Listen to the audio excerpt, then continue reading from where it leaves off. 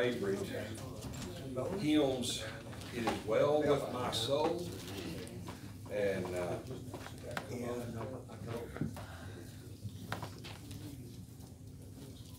there it goes. There it goes. It may be a dead battery. You don't think so? There we go. You're on.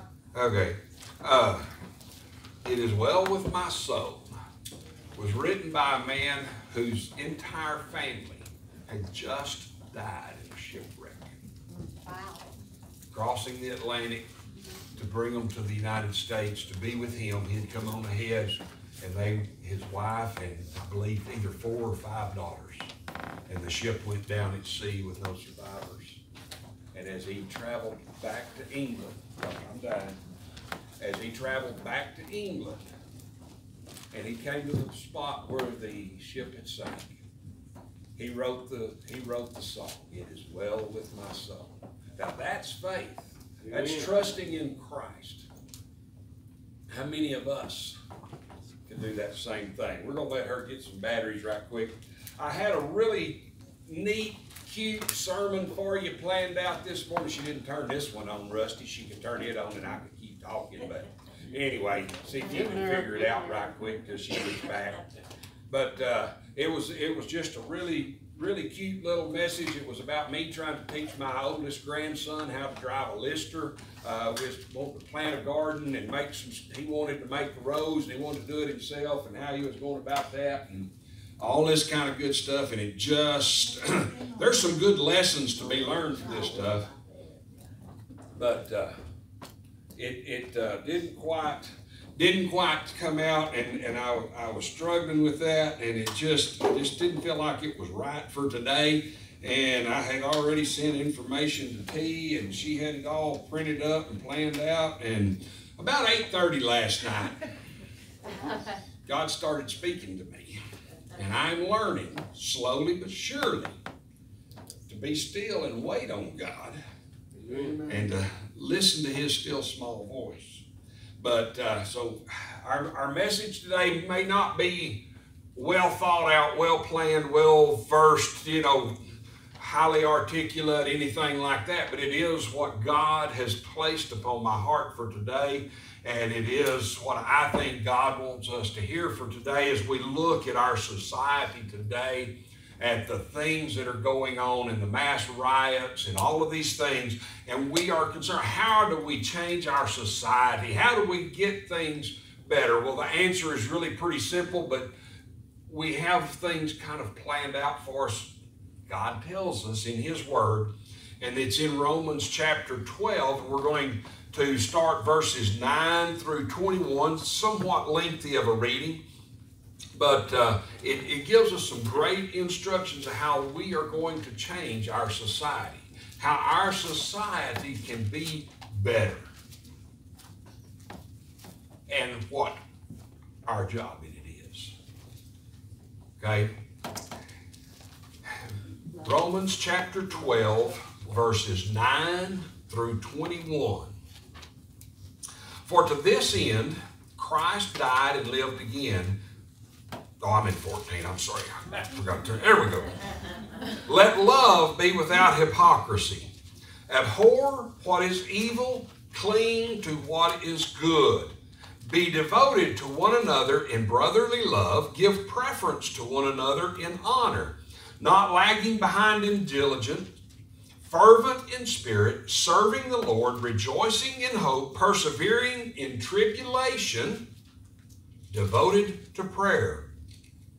Contributing to the needs of the saints, practicing hospitality. Bless those who persecute you. Bless and do not curse. Rejoice with those who rejoice and weep with those who weep. Be of the same mind toward one another. Do not be haughty in mind, but associate with the lowly. Do not be wise in your own estimation. Never pay back evil for evil to anyone. Respect what is right in the sight of all men. If possible, so far as it depends on you, be at peace with all men. Never take your own revenge, beloved, but leave room for the wrath of God, for it is written, vengeance is mine, I will repay, says the Lord. But if your enemy is hungry, feed him, and if he is thirsty, give him a drink.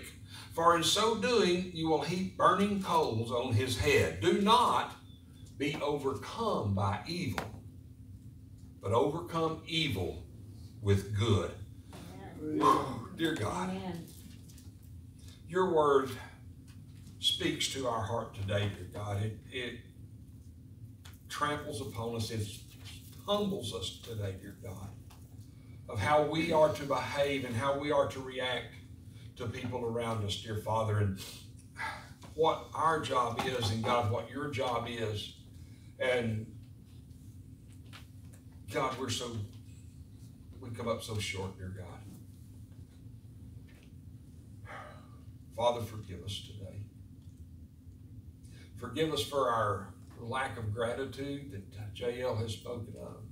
Forgive us for our lack of love for our brothers and sisters and for the lost and dying in this world, dear God. Father God, I need your help today to say what you've placed on my heart, what you're wanting said today, Father. You know how empty this vessel is today, and I just ask your Spirit to fill me up full. Overflow me, pour me out, and let your word touch the hearts and lives of those who are here today. Father God, we thank you for each person that you have brought here today. You've placed us here for a reason and a purpose today, and I just ask that you will use this time to be honored, to be worshiped, and to change us and move us, dear God. God, I love you so much. I thank you for all that you do and for all that you're going to do. In your precious and holy name, I pray. Amen. Amen. The event in Minneapolis that occurred that started all of this mess was not right. And I don't watch the news. Somebody had to tell me what was going on, okay? So I don't watch the news. I don't keep up with current events, but I hear things, and I don't know who was at wrong. I don't know who was at fault. I know a man lost his life, and another man has been arrested and placed in jail and will face trial for that situation. That is the way things work. That's the law of our land, and we are to respect the authorities that God has placed over us. Was the man that took the other man's life, was he at fault? I don't know. That's the judge and jury, and that our criminal court system will take care of those things. But the rioting that ensued, the turmoil, the looting, the pillaging, the burning, all of those things that have occurred, that's wrong. Amen. And there is a systematic disease in our nation today. Amen. And we need to figure out what it is and what can we do about it. Do we withdraw and put up iron bars on our windows and all those kinds? What do we do? How can we help? What does God want us to do about this circumstance and this situation? And now we're right here in downtown Lubbock, Texas. There's been a little bit of some stuff going on, but it's been pretty tame and fairly well contained. And if we look here at our scriptures today, we begin, let love be without hypocrisy. We are to love all of God's creatures, are we not? Amen. God created each and every one of us. Amen. He created Kelsey, he created me, he created Dean, he created Billy. We don't know why, but he created Billy. I love you, Billy. But we are to love one another without hypocrisy. We are to abhor what is evil, but we are to love what God has created. Law enforcement officials have told me we have some pretty significant drug dealers just a block or so from our building. Am I to hate that person that's that drug dealer? No. No, I'm to love that drug dealer. I am to hate what he does. Yes. Because what he does is wrong. But I am to love him. I'm to care for him. I need to show compassion to him. I need to treat him as an equal. We are all equal in God's sight. Each one of us is special. Amen. I'm special. Because God made me especially like I am. Still don't know why. For what I'm doing. Amen. But each one of us are special to God. And so therefore we are all equally special before God. It does not matter how much money we have. It does not matter what our social standing is. It does not matter what our education is. It doesn't matter what our political clout or our political views are. It does not matter what the color of our skin is. It does not matter what our age is. It does not matter. Amen. God made us all. We are all His children, are we not? Yes, and we are to love our brothers and sisters. Now we are to hate what they're doing. Amen. It's supposed to break our hearts with sincerity and love. When your child misbehaves, you still love that child, but you don't like what it is they're doing. Amen. And sometimes we need to apply discipline to that. Put the Board of Education to the seat of knowledge, as the Mama used to say. Amen. Okay? But we're to love the sinner and not the sin, because why? Each and every one of us are sinners, are we not? Yes. Which one of you is perfect today? Which one of you has never wronged anyone else? Which one of you has never failed God? That's what I thought. We're all sinners. Have I been mistreated because of my skin color? Yes, I have. I've been talked down to because of my skin color before. Now, really, you're a white boy? Well, it happens because there are people who are prejudiced against whites, just as there are whites who are prejudiced against blacks or Hispanics or Asians or whatever. It exists, believe it or not. Amen. Everybody has faults. Everybody has opinions. Everybody's afraid of everybody else. But through Christ, we are to love one another no matter what Amen. they are, what they look like. It says,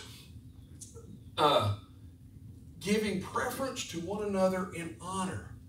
I'm supposed to think more of each and every one of you than I am of myself, and put you on a higher pedestal than I put myself, and put your needs before my needs. Amen. We are to treat one another with brotherly love. God created all of us. We are not special in this world. None of us are. Amen. Who is more important, Donald Trump or Dean? Dean. In my estimation, yes, because Dean's right here. I can show love and consideration to Dean. I'm not going to meet Mr. Trump. I will never have the opportunity, but I can pray for Mr. Trump. Amen. I can pray for Governor Abbott. Amen. Okay? I can lift them up in prayer, and that's what I'm supposed to do. But I can show love and compassion to Dean because he's right here. Amen. Amen. Now, I can also discipline Dean if he's doing something he ought not be doing. Amen. Really, all I got to do is just say something to Jean. She'll take care of it. But it does not matter who we are. None of those things matter. We are to treat all people with love, consideration, and compassion. Amen. We are not to look down upon someone as not being worthy of us. And we are not to look up at someone as being beyond us or above us. Should the opportunity arise and I have the opportunity to meet Mr. Trump, I can tell him about Jesus Christ just as easy as I can tell David. Amen. Amen. Because he needs to know Jesus just as bad that as David does. Amen. Okay? That's the first thing that we can see here is our treatment, our interaction with one another is to all be with love. Now, these people that are rioting, that are hating and tearing stuff up, it's wrong because they're not showing love. I've never in my life done anything to those people because I've never met those people. So how have I wronged them? Amen. Okay? I've not done anything to them. So what they're doing is they are placing blame for something that happened a long time ago. Amen. Was our black culture mistreated in this nation back in the 1800s, 1700s? Yes, they were. I have no doubt about that. They were mistreated. Yes, they were. But I didn't do that. Amen. And sooner or later, we got to let go of that and say, here where we are today. Amen. We got to let go of the past, as Paul tells us in Philippians, and press on towards the bride. Amen. And it also says that we're to persevere in tribulation, to bless those who persecute you, and we're to do it with sincerity of heart. And that's why when it says to rejoice with those who rejoice and weep with those who weep, that shows sincerity, does it not? Amen. We're all thrilled to death that Kelsey's going to have a baby. Amen. I'm thrilled it's her and not my wife. Okay? I'm rejoicing at this, and this is a glorious event. Amen.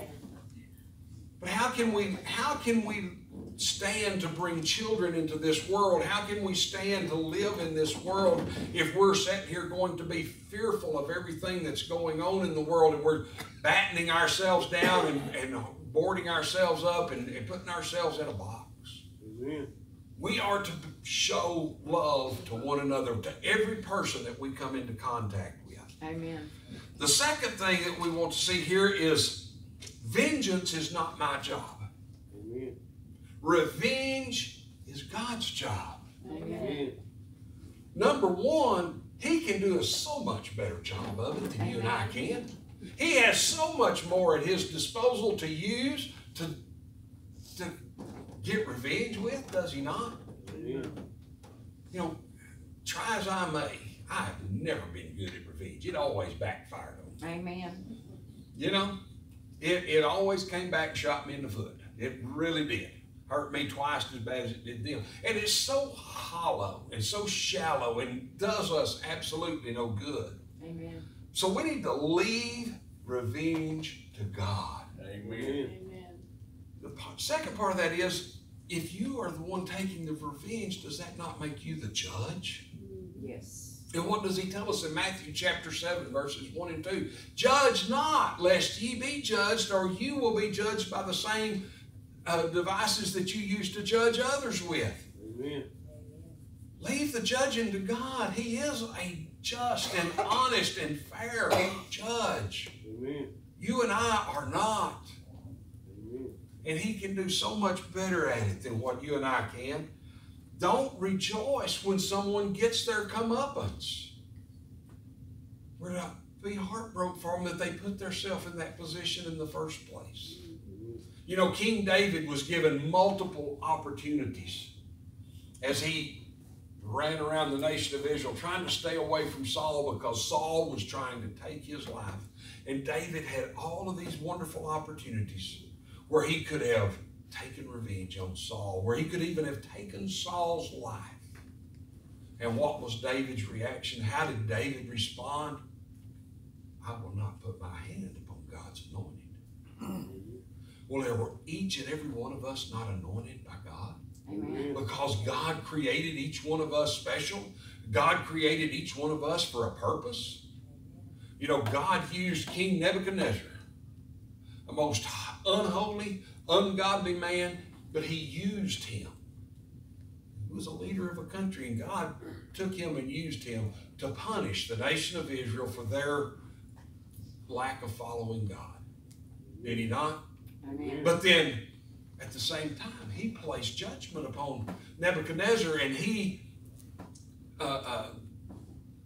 punished Nebuchadnezzar. Remember, he wound up thinking he was a cow for 7 years. And he lived out in the pasture and ate grass, and his nails grew long and his hair grew long, and he thought he was a cow. Amen. God placed that upon him for his treatment of the Israelites. But God used him. If we don't stand up to these people, they're going to think I'm weak. Is that a thought that might cross your mind? Oh, they'll think I'm a weak sissy. I'm one of them wimpy Christians, right? Really? They already think that anyway. So what's changed? Why would they change if you love them instead of seek revenge? They're already going to think you're weak. But you know what real strength is? Real strength is power under control. I have the power in my hands that I could take a newborn baby and I could crush it with my hands.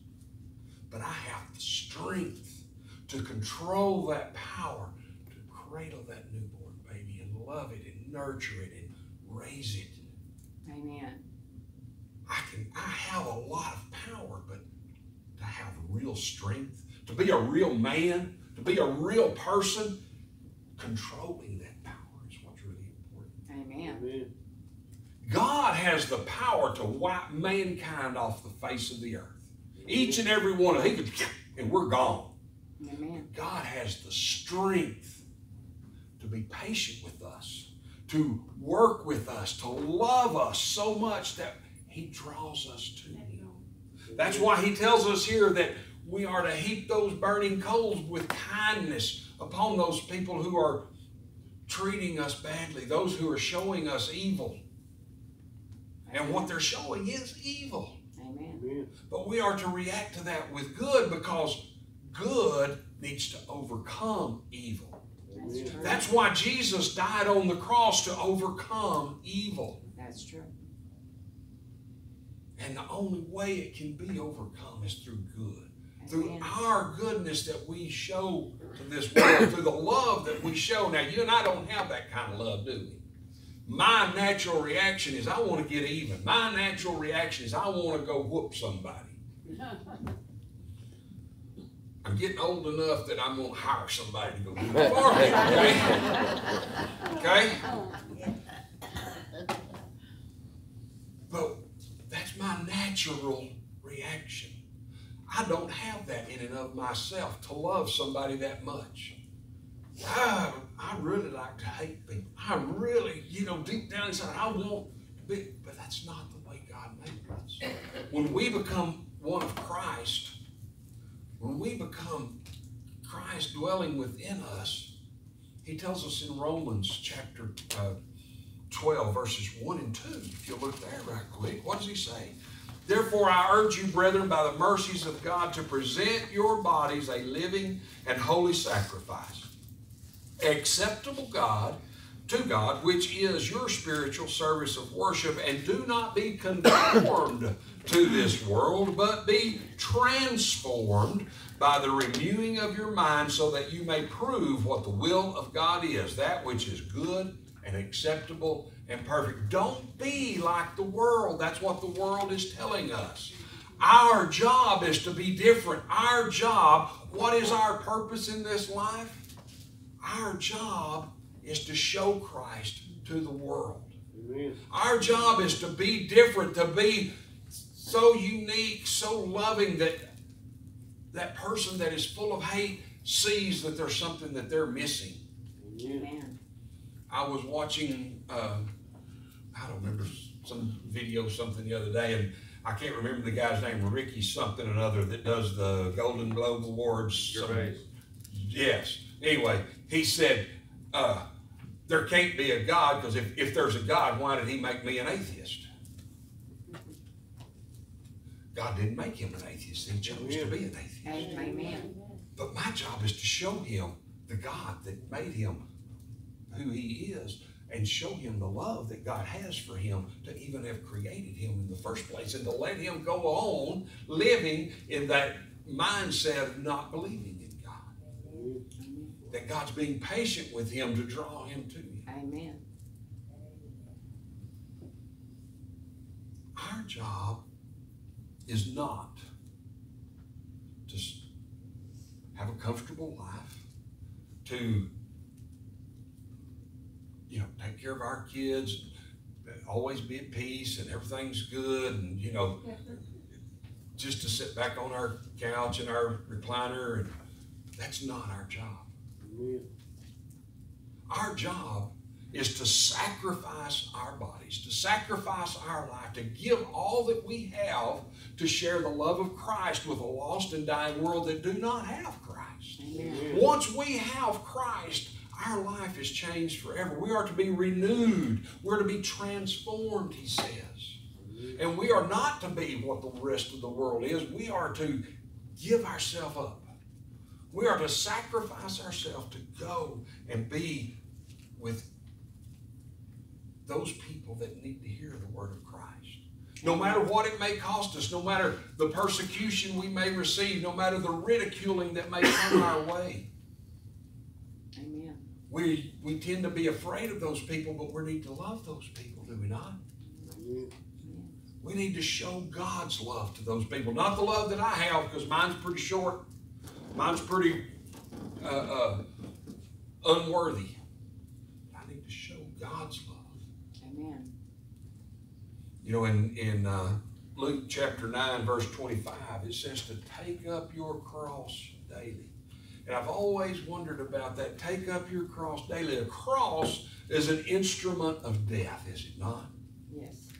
So what he is saying is that every day you need to die to your wants, your wishes, your desires, and do the desires of God. Amen. To follow the will of Christ, to share his love with those that we come into contact with. That is our job. That is our purpose. And we cannot do that. We cannot do that. We cannot overcome that evil with that good if we do not have that good within us. Amen. The only way we can change our society, the only way that our society will be changed is for Christ to first change me. Amen. And then we share Christ with those that he hasn't changed yet. And let him change them for the better. Let him make them into who he wants them to be. But we can't do it without Christ. And if Christ has not changed your life today, I want to give you that opportunity. Do you want to have that love that Christ has for you living in your heart?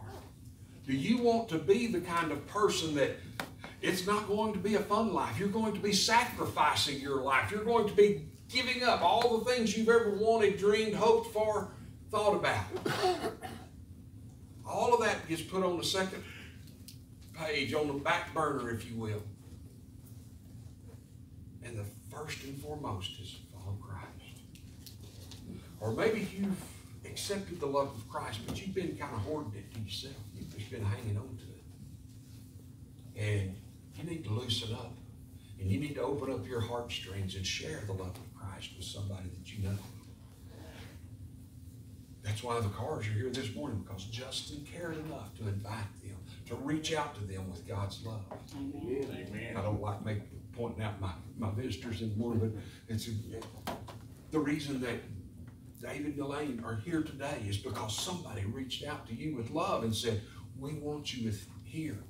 The reason that Felix and Lydia are here today is because somebody told you that God loves you and that he has spoken up here. We need to open up our arms, open up the treasure chest that God has given us. He's given us a full heart to love with. Amen. If we're truly following him. And we need to let that love pour out on this world. That's the only thing that's ever going to change this society. Amen. We can legislate it, we can command it, we can try to buy it, we can do everything we want to, but the only thing that's going to change our society is the love of Jesus Christ. Amen. And it begins in your heart today. It begins in my heart today. Amen. Have you accepted Christ today? Do you have that love in your heart? Or are you ready to be transformed? Would you stand with me as we pray today? Dear God, thank you so much for what you teach us, for what you show us. And Father God, forgive us today, oh God, for not being the loving, sharing, giving people that you've called us to be. Father God, we can do so much more. Father, we get wrapped up in our own selves and we get worried about taking care of ourselves and we forget about that lost and dying world. Father God, break our hearts today for those people who are lost, that are going to a devil's hell. God, if there's anyone this morning that has not received you as Lord and Savior, has not felt your great love, has not been transformed by you, by that renewing of their mind, Father, let them today come and accept you as Lord and Savior. Father, if there's anything that anybody needs to take care of today, any business they need to talk to you about, Father, let them come and take care of that this morning. Lord God, I praise you today for what you're doing in my life and for what you're doing in the lives of this congregation. May your love continue to grow. I ask all this in your precious name. Amen. Amen. As we sing this morning, if God is speaking to you today, would you come, please?